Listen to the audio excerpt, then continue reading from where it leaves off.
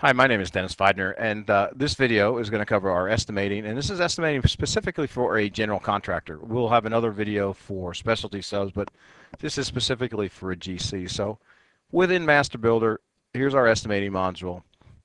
We're going to go to a takeoff, and I'm going to pull up a job we've already done. It's our generic general contract. And so what we have here is we have multiple bid items. In this case, we have general requirements is one, model 1245, and then we also have a change order that we priced out. In addition to that, we have two different phases. We're doing a main house and a guest room or a guest house on the same project. But what I want to get across to you is not that the level of detail, but the concept behind Master Builder's estimating module. And I think the best example to look at is this one right here. Uh, Probably looks a lot like your Excel spreadsheet. In this case, we know we have some concrete sign. It's going to be subcontracted. I know when I looked at the plans as an owner or as an estimator, I have a pretty good idea that this job should be somewhere around $2,000. But I put down 1,950. We've gotten prices from two different vendors. These are the vendors that quoted those prices. And the only one that's going to follow through to my proposal and to my budget and to printing the subcontracts is this item here because I've quantified it by one. If I wanted to use another sub, I put one here and delete this one. And at that point, I'm now going to use this person. Again, it goes through that for all of your different subcontractors. I'm assuming that most of you sub out between 95 and 100% of your work. So each of your sub trades is going to be listed here. The reason we want you to really use Master Builder's estimating is really simple. Once I'm done, I can now send my cost out to the budget for your accounting people. I can print a proposal as detailed and as glamorous or professional as you want. We've had some that are 5 and 6 pages long on legal paper. If I know I'm going to buy materials for this project, I can create the purchase orders, and I can also go out and print the actual subcontracts. It'll look just like yours. We can customize the forms to look just like your subcontract. That is the reason we want you doing here. Excel works great. This looks like Excel, works like Excel, but we get tons of integration following the budget preparation, estimate preparation.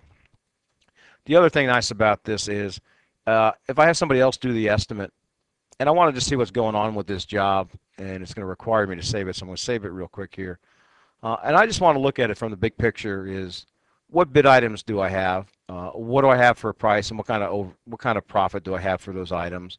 If I want to look at it by individual phase, same thing. What are my costs? What's my profit by each phase?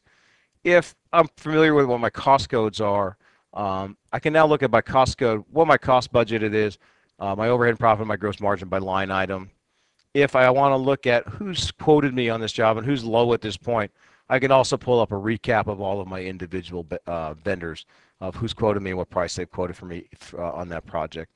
You know, in this case, that may be too large a project to hand off to that subcontractor. We may at that point give him a labor only subcontract and actually purchase the lumber for him to kind of reduce our risk going into this project. So that's the way Master Builder's estimating works. It should look a lot like your systems today. 99% of the people we talk to from the general side are typically using Excel. It looks like Excel. It feels like Excel. If I wanted to, I can come in here and actually show and hide a column here and actually put a column in here and with formulas. And so if you're specialty sub, that's something we'll address in that demo. But we can choose which columns we want. One of the things somebody may have noticed over here is we've typed a note in here. And so this note, since it's tied to this column called export notes, this line detail right here will follow through to his subcontract or purchase order. So on his subcontract in the notes section, it's going to carry forward those notes. And those notes can be pages and pages long. It's up to you as to the level of detail you want to bring into the notes field. But and some of those can be standardized as well. But it should work a lot like you're doing today, except that we're going to expedite once you do get the notice that you're going to get that project and proceed with it. Literally, if I click this button right now and I had 25 subcontractors on this project, I would print off all 25 subcontracts with the export notes, with the prices, with all of the descriptions, and then go to the back of my printer and pull those off and stick them in the mail, or email them if you want to. And so that is the reason that Master Builder is so powerful in the estimating piece for the general contractors. Anyway, That's the end of this video. I appreciate it.